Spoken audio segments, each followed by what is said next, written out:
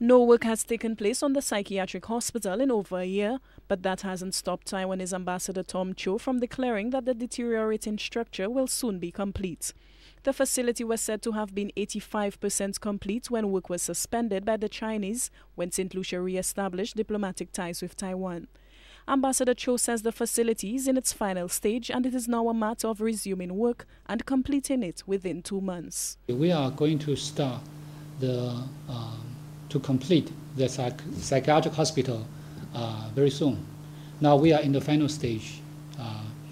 The government already decided how to deal with psychiatric hospital issue, how to do it. And then we already signed a contract with some related local and Taiwanese construction company. And when we are, I think that it's very soon now, within 1 or 2 months. The project has been abandoned for over a year.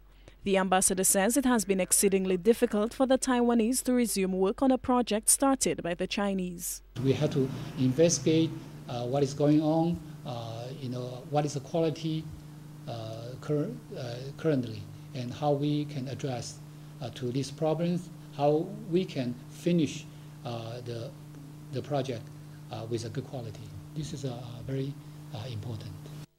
Ambassador Cho says it would have been easier for his government to start the project anew rather than picking up where the Chinese left off. The ambassador says it is no secret the Taiwanese face a formidable task in completing the hospital. You have to figure out, what is the project's blueprint and how they are going to do it. What is the part, where they get their part. If the part no longer available in the market, and where we can source this kind of important part for the hospital. Often, Ambassador Cho has expressed disappointment with what he describes as substandard work on the project by Chinese laborers and has said his government's work was hampered by the unavailability of information on the facility. The ambassador says, notwithstanding the many challenges, the project is finally nearing completion. Alison Kentish, HTS News, Channel 4.